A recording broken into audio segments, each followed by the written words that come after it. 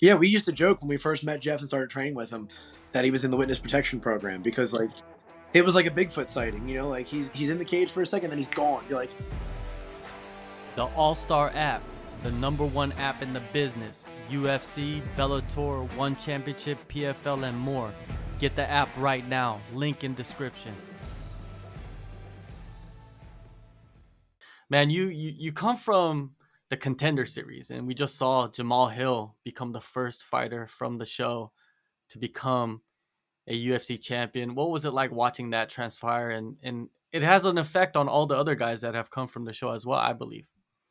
yeah, I was pulling for Glover just because, he's a legend. I got to actually meet him at a seminar in Myrtle Beach at Fitness Edge MMA over the summer, and he was just so nice and so gracious. So, but yeah, 100%. It was really cool to see a guy, the first guy from the Contender Series, come off and pretty quickly. It's only been a couple of years. We were the same season, I think. Because I was talking to my wife, she's like, "What season was he on?" I'm like, "I think way before me," and then he was actually like 2 or 3 weeks after me. So um, it kind of shows the guys coming in through the Contender Series, more so even than Tough, are ready for top competition.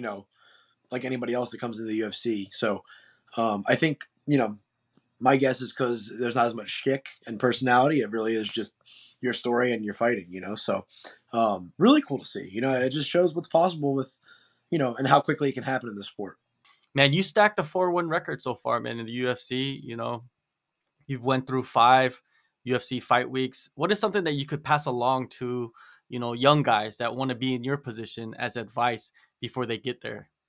Man, I think just accepting that there's a lot of uncontrollables in this game. There's a lot of variables, and not holding on to your identity.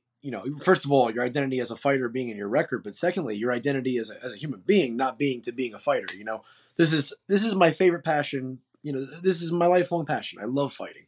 But when it's all said and done, my identity can't strictly lie in fighting. It has to be something that is really cool that I get to do and to always appreciate it. The day you take this for granted, I think, is the day you start training. It becomes like any other job. We all go places where somebody's doing their job because it's their job and they're not passionate about their work. And no matter what field it is, no one wants to be waited on by that waiter or waitress. No one wants that person making their coffee and getting the order wrong. And no one wants to watch uninspired fighters go through the motions. And I think everybody that fights long enough is guilty of it. I know I can look at a certain fight or maybe two my entire career and same thing and just appreciate it because next thing you know, it goes really quick. It feels like I got signed to the UFC yesterday. It does not feel like my sixth UFC fight is coming up, but it's been over 3 years. So what's scary to think is that happens 2 more times and you're starting to be retirement age. So, 6 more years would be like, oh, you're getting close. So I think it happens in the blink of an eye and just treating every fight like it's your last because this is a crazy game and it could be. When people, right, when just like regular citizens look at a fighter and the image of a fighter, and then they meet you, do they ever tell you like it doesn't match? Like you're like this well-spoken, nice guy, you know what I mean? Like very happy, go lucky, and usually they see guys with like tattoos and stuff like that. Yeah. Oh, yeah, for sure. And I think that's why it was so alarming to people, including like family members and stuff, when I was like a young kid, and this was my desired goal, my profession. And then as it became, I was terrible at jujitsu, so nobody really paid any mind to it. I don't think they're like, whatever, like he's not going to be a UFC fighter. And then as it got closer, I'm like, all right, I'm jumping. I'm going to be, an amateur fighter and a professional fighter. It just wasn't lining up with what people expected, I think, and but it's cool. It's one of those things where like I'll be at my daughter's daycare or something like, hey, what do you do for a living? You're like, yeah, I know, like it's crazy. But the funniest part is you do all this stuff because it's something I love, and then the benefit is it's kind of a cool thing. It's a good conversation starter, and one, I'm kind of introverted, but two is like I guarantee when my kids grow up, they're gonna be like more so like. You did what? Like that's stupid. That's barbaric. Or like they're not even going to appreciate the fact that it was kind of cool. So we used to laugh. My instructor, John Hassett, growing up, would always say, like, the belt doesn't matter, the end goal, all that stuff. Like, he's like, you're going to spend your whole life, complaining about promotions, wanting to be a black belt and all this stuff. And then you're going to get your black belt. And the first thing that's going to happen is you're going to tell someone and they're going to go, oh, cool, my niece is a black belt. She's 11. You're going to be like, no, it's in jiu-jitsu. You got to be an adult. Like, it's hard to do. So don't put your identity in that. Like, just do it because you want to do it, you know. And I've seen that get into the UFC. Somehow I meet the people that have no idea what the UFC is all the time. They're like, "Oh, do you get paid for that?" You're like, "Oh, it's on ESPN." Like, oh gosh, but uh, it just gets back to doing it for you and the ones you love, and because you love to do it. Definitely. You return, man, February 18th against Benoit Saint Denis. Thoughts on the matchup and the stylistic parts that intrigue you? Yeah, I mean, I was watching them today. There's a lot of stylistic parts that intrigue me, but definitely a good matchup. Definitely always a tough matchup at 155. I don't think in the UFC in general, but especially this weight class and a couple others, there's no one anywhere in the rankings that's uh, anywhere close to an easy matchup. But yeah, I think he's shown glimpses of being, fancying his stand up, but in most of the fights I've seen, he's definitely been like a grappler, almost to a specialist standpoint, and that's super intriguing. Because I train with all these guys that are really, really good wrestlers and good grapplers, jiu-jitsu guys, top game, and a lot of them are bigger than me in bigger weight classes. And Saint Denis had fought other weight classes as well. I think just 170. So you go, you got to watch it and go, oh man, like it really is that hypothesis of like, is he going to feel like the guys I train with? Is there a chance he could feel stronger than some of the 205 and 85ers I've grappled?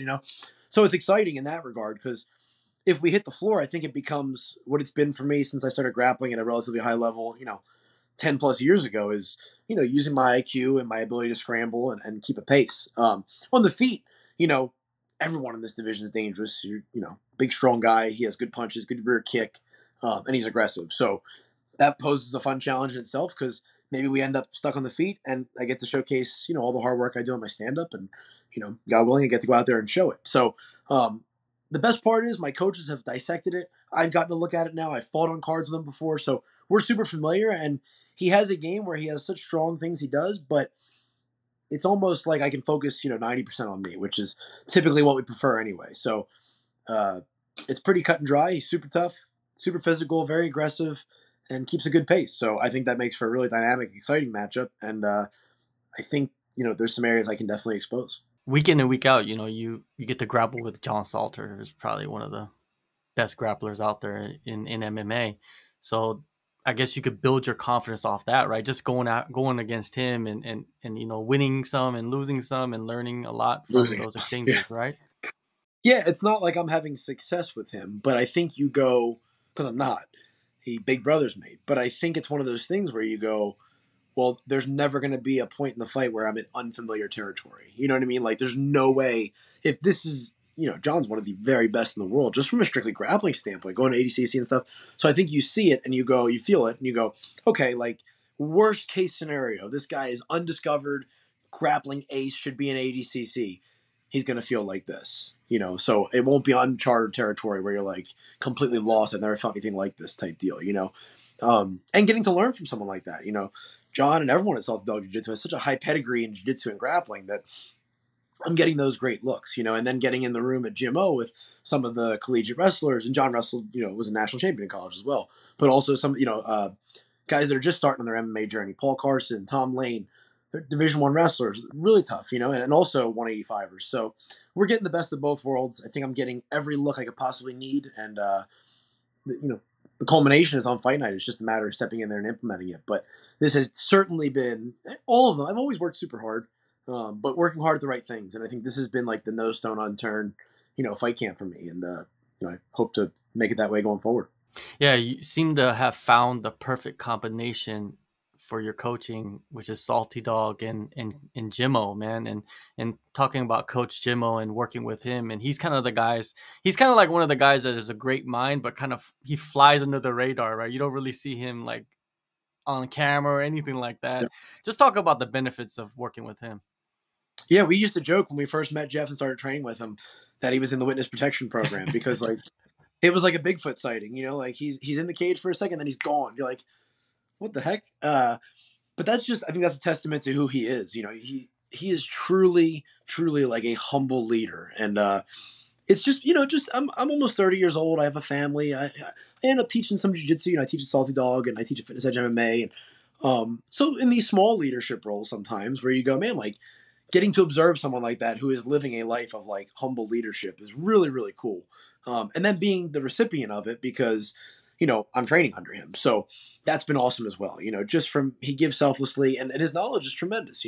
He's able to look at these guys and not try to make us fight them the way he thinks that they can be beat, but fight them the way that we can beat them. I think that's really important too, because we can sit back and watch film of anybody all day long and say, well, this is their weakness. But if Saint Denis has a weakness for a head kick, well, my flexibility is not exactly the best. So he's not making me get outside of my game. And I think that's what he does really, really well is, we're a small gym, but we're a high level gym. So we have access to him, and the athlete development is just through the roof, and I've definitely gotten to be on the receiving end of that, especially this camp, because I was coming up, during Scott Holtzman's camp. So, over 4 months ago, I was trying to make like every other week and get up here, and I got the fight pretty far out. So he's just mapped everything for me, the strength and conditioning, periodization, and it's been amazing. It really, really has been.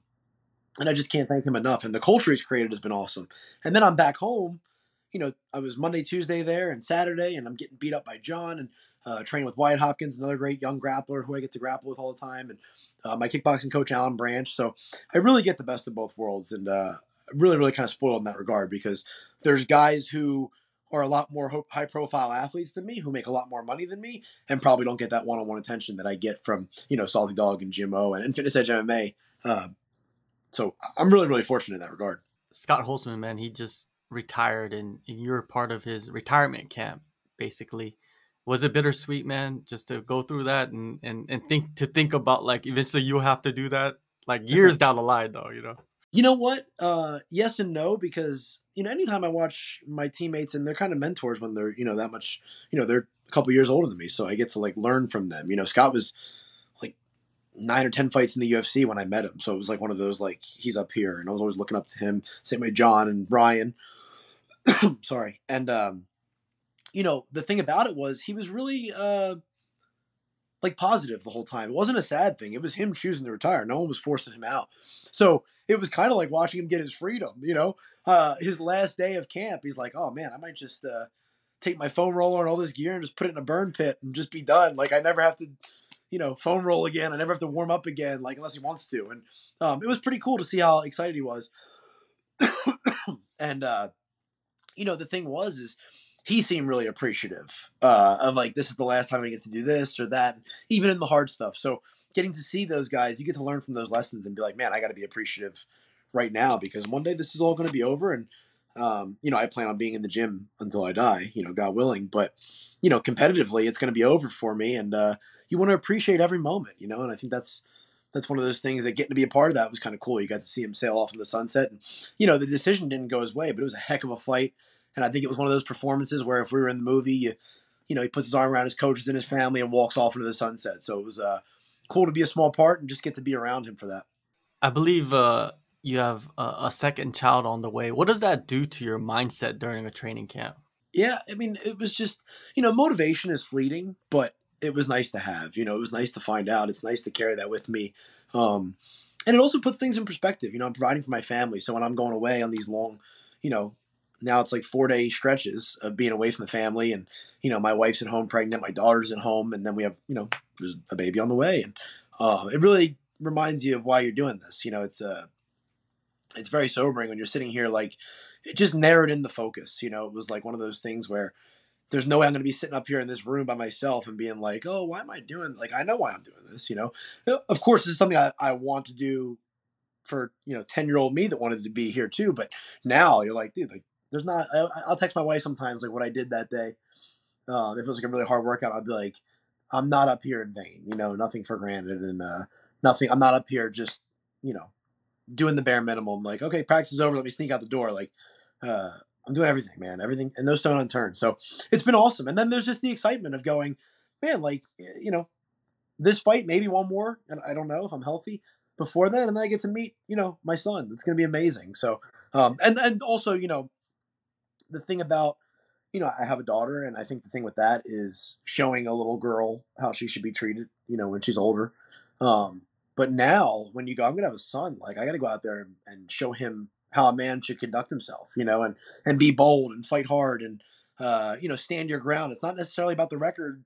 It's about the performance and how you live your life. So it just a whole new thing of things to unpack and think about while I'm here and on that long drive home on Fridays. And yeah, just all the way around a complete blessing. And I couldn't be more grateful. What are you expecting, man, out of yourself in this fight against Saint Denis?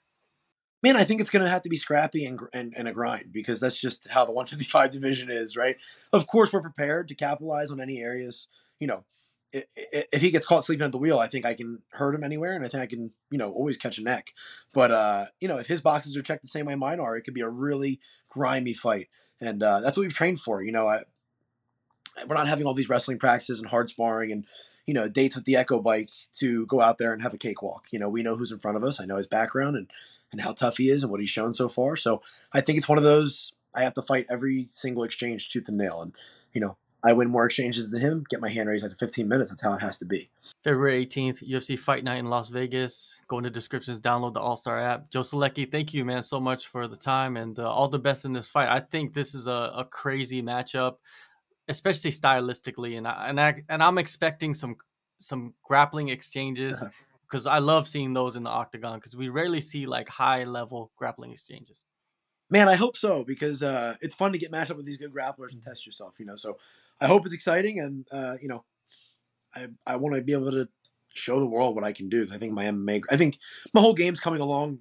Of course, I think very well, but man, I think I'm one of the best MMA grapplers in the world, especially at this weight class. So I really want to get to display that because that's, almost 25 years of work in that department. So I want to show the world that, and show all the people that help me. So yeah, man, I appreciate you so much having me, John. It's always good to talk with you, bro. I always look forward to it.